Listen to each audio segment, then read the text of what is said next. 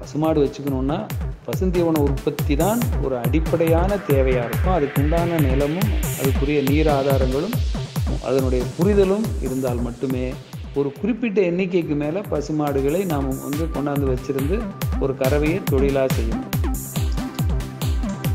வணக்கம், நான் புண்ணியமூர்த்தி பேசுகிறேன். இன்றைக்கு தீவன மேலாண்மை பற்றி பார்க்கணும். கறவைக்காக பசுக்களை நாம் வாங்கி வளர்க்குறப்போ அவைகளுக்கு தேவையான பசுந்தீவனம் எந்த அளவுக்கு நம்மளால் நம்ம இடத்துலையோ நமக்கு அருகாமையிலையோ உற்பத்தி பண்ண முடியுதோ அதுதான் அந்த பண்ணையில் நீண்ட கால அடிப்படையில் ஒரு பொருளாதார அளவில் வெற்றி பெறுவதற்கு வாய்ப்பு இருக்கும். நான் முன்னாடியே ஒரு காணொளியில் சொன்னது போல் வெளிநாடுகளில் 1 ஹெக்டேருக்கு ஒரு மாடு, நிறைய இடங்களில் 1 ஏக்கருக்கு ஒரு மாடு, 300 மாடு இருந்தால் 300 ஏக்கர் அங்கே நிலம் குறைச்சலாக இருக்குது. இப்போ அவங்க அந்த மாதிரி மேய்ச்சல் முறையிலேயே வச்சுருக்காங்க. கடுமையான குளிர்காலத்தில் கூட எல்லாத்தையும் முன்னாடியே பயிர் பண்ணி அந்த ஹே அல்லது சைலேஜ் முறையை கொண்டாந்து வச்சுக்கிட்டு அந்த தொடர்ச்சியாக அந்த தீவனங்கள் அவருக்கு கிடைப்பதை உறுதி செய்கிறார்கள்.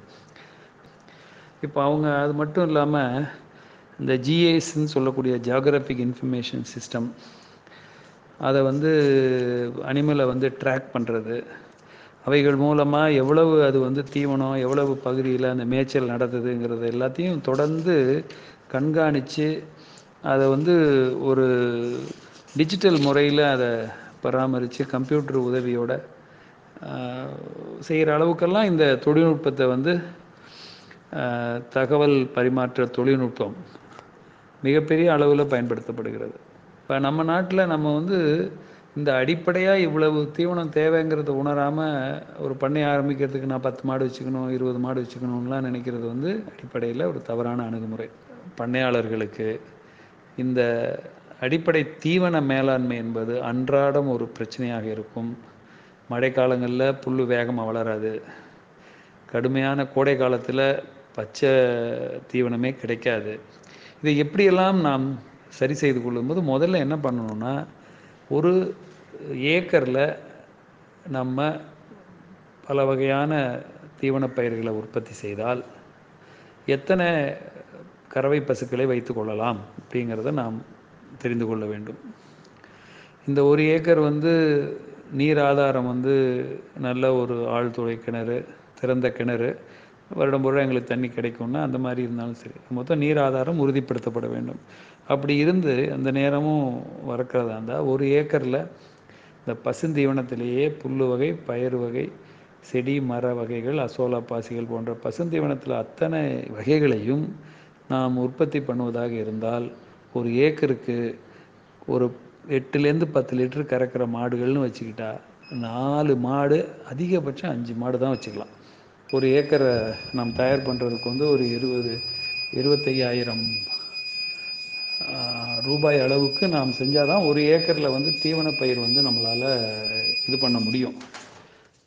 அந்த தீவன உற்பத்திக்கான தீவனங்களை நம்ம இடத்துல போடுறப்போ வரிசையாக ஒவ்வொன்றையும் போடணும். சில பேர் என்ன பண்ணுவாங்கன்னா, பச்சை புல்லை மட்டும் வரிசையாக அப்படியே சூப்பர் நேப்பியரோ கோ 5 போட்டு வச்சுருப்பாங்க.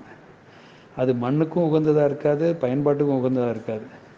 அப்போ அந்த மண்ணுக்கும் அதுக்கும் தகுந்தா போல் பயிர் வகை தீவனங்களையும் கலக்க ஒரு வரி பசும்புல் புல் தீவனம் போட்டோம்னா 2 வரிசை வேலி மசால் அல்லது குதிரை மசால் அந்த பகுதியில் உங்களுக்கு வளர்கிற மாதிரி இருந்தால் அதுக்கப்புறம் முருங்கை, அகத்தி போன்றவைகளை ரொம்ப உயரம் வளர விடாமல் மரங்களாக இருந்தாலும் செடிகளாக இருந்தால் தான் நமக்கு நிறைய கிடைக்கும். அதுக்கு அடுத்தது கிளேரிசீடியா, நிழல் பாவாத அளவுக்கு கிழக்கு மேற்கு பகுதிகளில் அதை போடாமல் தெற்கு வடக்கு பகுதிகளில் இருக்க வரப்புகளில் அதை போட்டு இப்படி ஒவ்வொரு நிலையிலையும் கொஞ்சம் கொஞ்சமாக நம்ம அதை கொண்டு அந்த 1 ஏக்கர்லேயும் வருஷம் 365 நாளும் நமக்கு பசுந்தீவனம் கிடைக்கிற மாதிரி நம்ம முதல்லையே அதை பற்றிய ஒரு சிந்தனை இருக்கணும். மொழியை மாடெல்லாம் வாங்கி கட்டின பிறகு புல்லை தேடிக்கிட்டு இன்றைக்கி மாடு வாங்கிட்டு வந்துட்டாங்க, புல் எங்கே கிடைக்கும்னு செய்யக்கூடாது. புல்லெல்லாம் உற்பத்தி பண்ணி நாளைக்கு காலையில் நம்ம இடத்துக்கு மாடு வந்தால் நம்ம புல்லை அறுத்து போடலாங்கிறது இருக்கும்.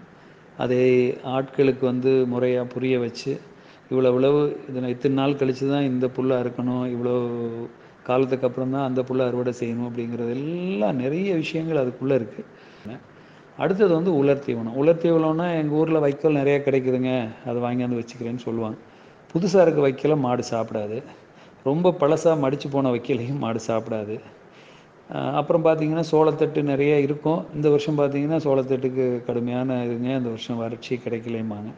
இப்போ இதெல்லாம் முன்கூட்டியே அனுமானித்து கொஞ்சம் அந்த வறட்சி காலங்களில் எப்படி நமக்கு இருக்கணுங்கும்போது மாடு வைத்துக்கொள்ள ஆசைப்படுபவர்கள் ஒரு பகுதியை வந்து சோளம் பயிரிட்டு அதிலேருந்து தட்டை அறுத்து வச்சுக்கிறதுக்கு முன்கூட்டியே பண்ணணும். அதுக்கு அடுத்ததாக கடலைக்கொடி, உளுந்தங்கொடி, நிறைய வேளாண் உப பொருட்கள், அந்த முக்கிய தானியங்கள் அறுத்த பிறகு கிடைக்கக்கூடிய அந்த கழிவுகள் எல்லாம் பச்சையாக கொஞ்சம் இதாக இருக்கிறப்ப புதுசாக மாடு சாப்பிடாத கொண்டு வந்து போர் போட்டு வச்சு கொஞ்சம் கொஞ்சமாக போடணும். இதிலெல்லாம் என்னென்னா இந்த பசுந்தீவனமும் இந்த உலர் தீவனமும் வந்து ரொம்ப நுணுக்கமாக நாம் செயல்படுத்துறது என்னென்னா, புதிய பசுந்தீவனம் எதுவாக இருந்தாலும் மழை பெஞ்சோன்னு வரக்கூடியதாக இருந்தாலும் சரி, முளைச்சி வர்றது நம்ம சாகுபடியில் வர்றதாக இருந்தாலும் சரி, நீங்கள் நிறையா தனியாக போட்டிங்கன்னா கழியும். அதை கட்டுப்படுத்துறதுக்கு இந்த பசுந்தீவனமும் உலர் தீவனையும் கலந்து போடலாம். அதை வந்து ஒரு புல் வெட்டும் இயந்திரத்தை வச்சுக்கிட்டு இதையெல்லாம் சின்ன சின்னதாக வெட்டினா சாப்பிடக்கூடிய கால்நடைகள் மிகவும் திருப்திகரமாக அதை சாப்பிடும். நல்ல செம்மையான முறையில் செரிக்கப்பட்டு நமக்கு ஒரு சிறந்த எரிசக்தியாக அது வந்து வீணாகாமல் அந்த எரிசக்தி பூரா உற்பத்திக்கு பயன்படும். அதுக்கு அடுத்ததாக அடர் தீவனம். அடர் தீவனத்தில் நிறைய பொருட்கள் வெளியிலேருந்து வாங்க வேண்டியிருக்கும். அதாவது தவிடு, புட்டு வகைகள், அடுத்தது புண்ணாக்கு, பருத்தி கொட்டை வகைகள், அப்புறம் தானியங்களில் சோளம், கம்பு, அரிசி, குருணை இந்த போன்ற பொருட்கள்லாம் வரும். ஸோ ஆக மொத்தம் எண்ணிக்கை அதிகமாக கறவை பசுக்கள் வைத்துக்கொள்ள நினைப்பவர்கள் முதல்ல அதுக்குண்டான இடம், நீர் ஆதாரம், இதை முதல்ல முடிவு பண்ணிட்டு தான் அதுக்கப்புறம் கறவை பசுக்களை ஒரு தொழிலாக கொண்டு வந்து வைப்பதற்கு முயற்சி எடுக்க வேண்டும். நன்றி.